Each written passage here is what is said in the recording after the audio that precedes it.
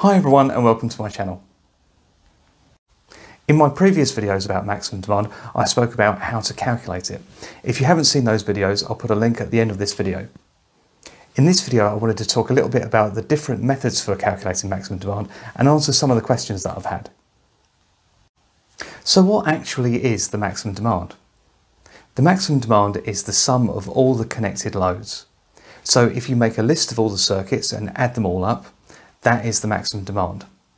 So what I tend to do is I tend to calculate the design current for circuits where we know the load in watts. For circuits that we don't know the load in watts, such as a socket circuit, I would use the rating for the protected device. So if we add all of that up, even for a simple domestic installation, it adds up to quite a lot.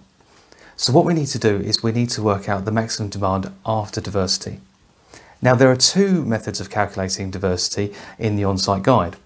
The first one is to use the individual diversity factors for each circuit. So for example, that could be 66% for a lighting circuit, or for a cooker circuit, it could be the first 10 amps plus 30% of the remainder plus 5 amps if there's a socket in the cooker outlet.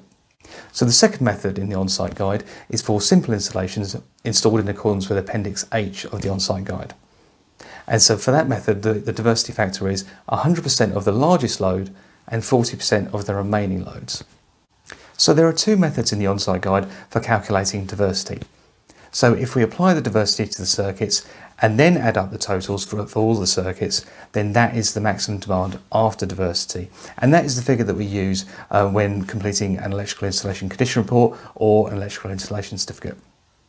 Another thing to bear in mind is that if there are any electric vehicle charging points or if there's a PV system at the property, there's no diversity allowable for those. So that's another thing to bear in mind that could affect the maximum demand for the installation. So another thing to bear in mind is that the amount of circuits in an installation has an effect on the maximum demand. And I've seen situations where even in very simple installations where there have been a lot of circuits installed, perhaps to minimise inconvenience in the event of a fault, or perhaps because sometimes it's easier to install an additional circuit. Another thing to mention about maximum demand is that you'll notice that on electrical installation certificates and electrical installation condition reports, it gives you the option to enter the amount for maximum demand for the installation either in amps or in kVA.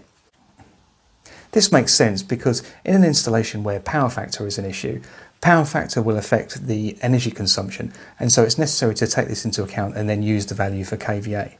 In my previous videos, I mentioned that when applying for a new electricity connection with the local DNO, that it's often necessary to give the maximum demand in kVA.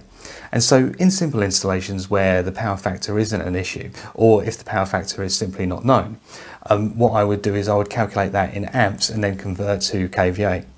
You'll notice that when you convert amps to kVA, when there isn't a power factor that's known, the kVA comes out to the same as the kilowatts. Interestingly though, I've sometimes seen application forms that ask for the maximum demand in kVA and some that ask for it in kilowatts. Another thing to bear in mind is that if you've got electric heating or if you have got renewable sources of energy, it will also be necessary to provide the demand in kilowatts for those in addition to the overall maximum demand. So the thing to bear in mind when calculating maximum demand is that there's more than one way of carrying out the calculation. There are two methods in the on-site guide, and for more information on how to carry out those calculations in accordance with the on-site guide, please see the links to the 3 other videos on my channel.